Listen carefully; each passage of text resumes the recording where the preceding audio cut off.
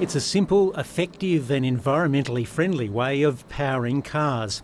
On-site renewable electricity is used to split water into its constituents, hydrogen and oxygen, producing power. The car is running right now, so it is completely silent.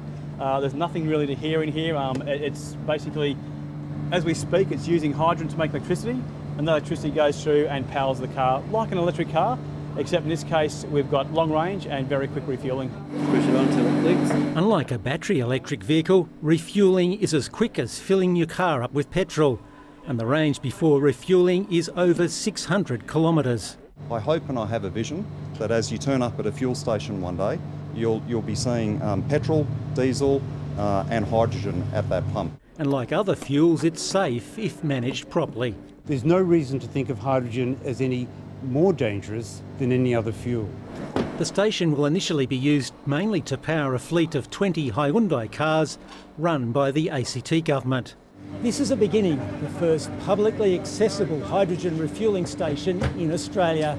But the partners here hope that more and more people will take up hydrogen as a fuel source, leading to more stations across the country and driving down the price. This is a starting point. There's actually very few hydrogen vehicles in Australia at this point, compared to overseas, where in Korea last year they sold more than 10,000.